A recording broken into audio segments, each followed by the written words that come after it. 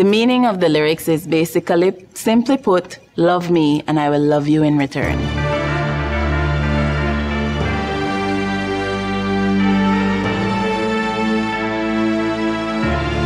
A lot of times, women don't understand men and men don't understand women. So I was kind of giving love from a woman's perspective and saying to a man that basically you can have it all, you know, you can have the best woman in the world, but you have to treat the woman right as well. The lyrics from the beginning of the song, you wouldn't exactly expect it to go into, okay, negotiation. It would have sounded more like, okay, I'm going to love you, and give you all of me. But then the chorus turns into negotiation. So I started writing it in the car, and when I got to the studio, we worked around it, and I kind of finished the lyrics in the studio. But I had the first verse and the chorus, and then just did the second verse. I remember driving down Orange Street going to work, and I heard Love Me playing on the radio, and immediately, you know, I called Melonie. I said, Melonie, I'm hearing that song you did on the radio. It sounds really professional. During the concert for Haiti, I had just come to shoot all the performing artists that were there, and I was shooting away all night doing really well, and then this woman got up on stage and started singing, and she just blew me away. And right then and there I thought, I need to find out who this woman was, and it was Melonie.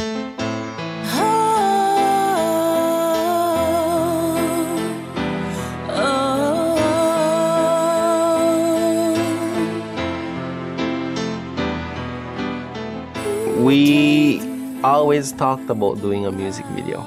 Unfortunately, things never really materialized. You know, we tried so much, we failed. It's one thing to have a wonderful concept in your head, and it's another thing to know to have the proper equipment and the right lighting and the right so many different aspects that makes a video come together. We needed to find a group of people who, with the little free time they had left in their life, to dedicate that to a little side project like this.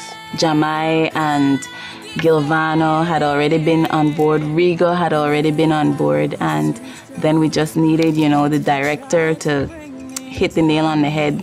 I remember on Facebook she posted a photo, and I thought, that photo doesn't do her any justice at all. And people were saying, oh, how beautiful, how nice. I was thinking, no. So I jokingly posted, man, I would love to really take some photos of you. The both of us realized that we were very serious about what we do, and it happened. We initially did a photo shoot for my album cover. And that went really well. And we started talking about video. And I can remember telling her, yeah, I'd be really interested in doing video, but I don't know video very well, and I didn't think that I could handle the whole production, but if she knew anybody else that could help out. And that's where Jahmai and Gilvano's name came up. I think Mel called me, then Tony called me, and I've always had a certain attraction for Tony, the way he touches that camera. I got really excited because I always have been seeing Tony Rod's work for a long time, and I was always looking for a chance to somehow do some sort of collaboration with him. As much as Mel is beautiful, I think it was Tony's attraction. I just wanted to feel and see what he sees when he closes his eyes. I sat down and started pulling still images together to kind of get a feeling for what the song was about. He took that video and created a video before we started, and he had it down per the second. Which allowed us to give structure to the music video, so that it's just not a whole bunch of images thrown in there. And it was just basically to create what Tony had already envisioned, which on this little iPad or whatever they call it, just flipping it through, and we're matching the smile with it. I wanted the right lighting in Rigo's eyes. I wanted the color of Mel's skin to be the same gold that he saw it as. And so there was a little background, but many times as you realize in art that you could have the greatest ideas, but when you get to that location, it's going to tell you what to do. I could be a ballerina. I was familiar with the Great House, and they were very gracious to let us use one of their finer rooms. And the Great House had the perfect look that we wanted.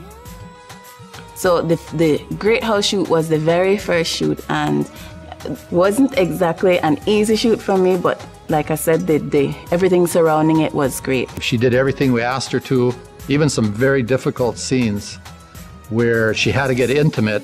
On-screen interaction is not exactly easy, being that it's the first time for me. You could tell she felt uncomfortable, but she did it. She got into character and came through. Acting was the first thing that I learned to know that it's not an easy thing. I'm a singer, and I didn't exactly consider myself an actress, but now, after having done this, I can say and believe that I'm an actor.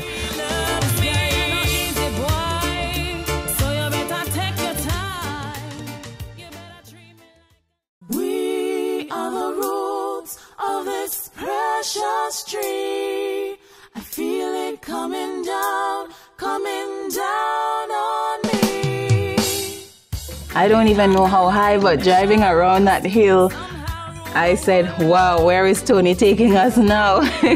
And Maya King allowed us to go to this remote waterfall, which is guarded by gates and guards and all. They gave us the keys and allowed us to go back there on our own. But when we got there, everything was fine, and it worked out perfectly.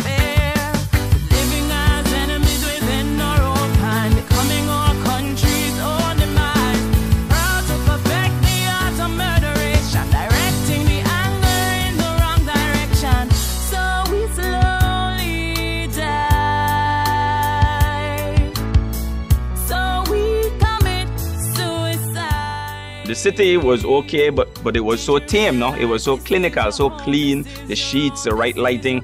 While out there we had to wait an hour for a cloud. You had 2 seconds to capture that cloud. And that was beautiful because it's man against God. I can't forget that the water was absolutely freezing cold, but it was beautiful and it was definitely worth it. This just shows how wonderful Belize is, that we could do it all from Dangriga. We stayed overnight in Dangriga and we were able to do the waterfall, we were able to do the Pine Ridge, able to do the beach scenes, everything from one location.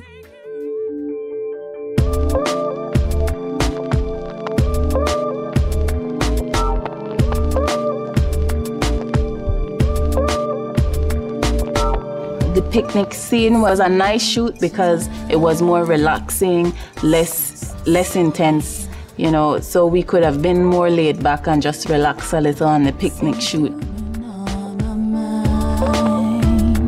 Mr. Imposter, stay, don't go. I need you.